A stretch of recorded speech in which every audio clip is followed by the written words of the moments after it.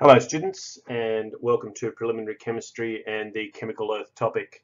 In this video we're going to look at nomenclature of salts.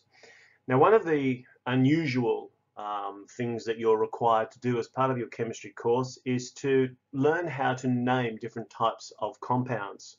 This comes up a couple of different times, and most of the time when it does we kind of have to just learn the rules as we go along. So I thought I'd put one quick video together to give you a little bit of an idea about some of these important rules. So firstly, inorganic salts are compounds that have been formed between two different ions, two different charges.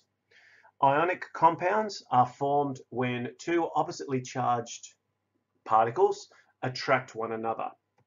These are positively charged particles called cations. I know it looks like cations, but it's actually pronounced cations.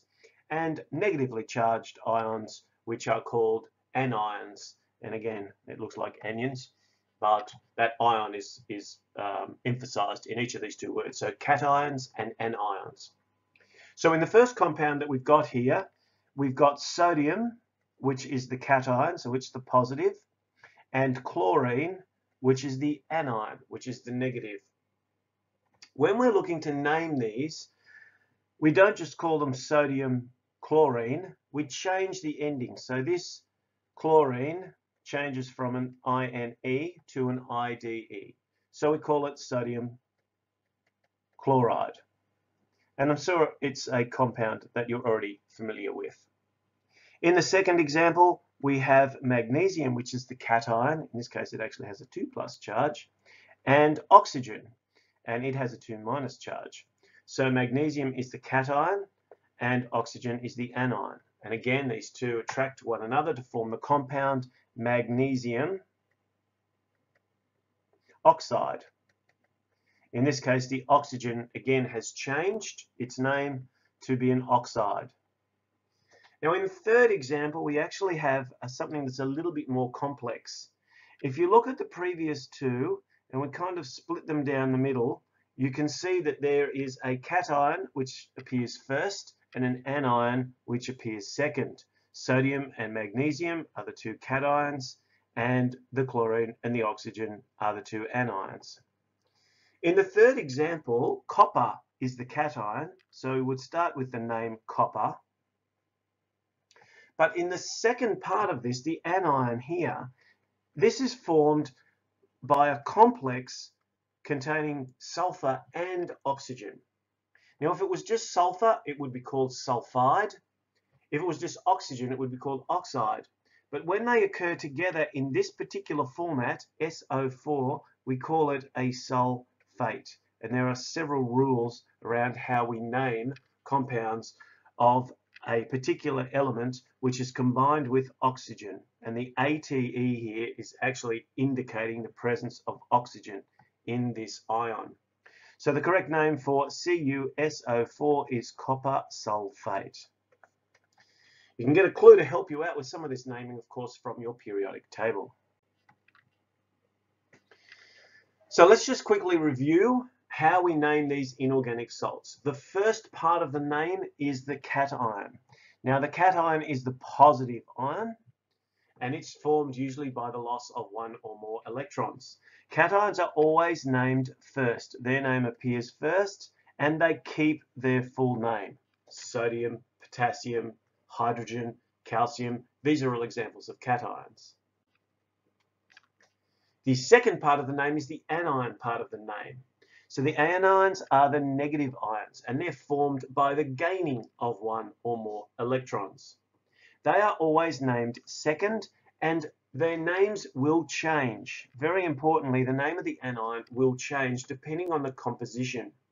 So as we saw in 2 slides earlier, if the element is alone, it changes from an INE to an IDE. So chlorine becomes chloride, fluorine becomes fluoride, iodine becomes iodide, and oxygen becomes oxide. A slight change there, but the same basic rule.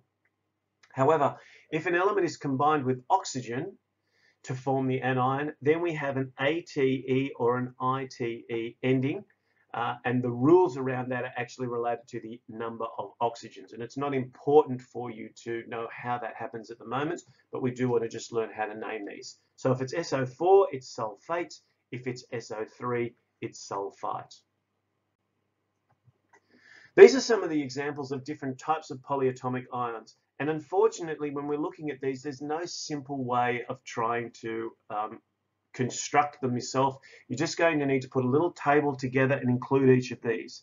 The hydroxide ion, OH-, has a -1 charge. The nitrate ion, NO3, has a 1- charge. The carbonate ion, CO3 2-, a 2- charge. The phosphate ion is a PO4 3- charge. Of all of these ions, only one of them is a cation, and it's this one is a cation. It's ammonia, NH4+, the ammonium ion, not ammonia, ammonium, ammonium, ammonia, ammonia is NH3, and it's a compound, not an ion. But the ammonium ion is a 1+ charge and a cation. But the sulfate ion and the hydrogen carbonate ion, sometimes called the bicarbonate ion, are also all anions. So all of these common ions are complexes of usually 2 or more atoms joined together that have an overall charge. So a quick exercise for you. You can stop the recording if you want and have a go at these yourself, and then compare your answers with the ones that I give you. So the first one is sodium, let's go back to a white, sodium fluoride. The second one is one we looked at previously, magnesium oxide. The third one is aluminium sulfide. The fourth one is copper sulfate. And the last is calcium bromide. Now the 1s and 2s and the namings of each of these will become more important as we go further into nomenclature. Thanks for watching.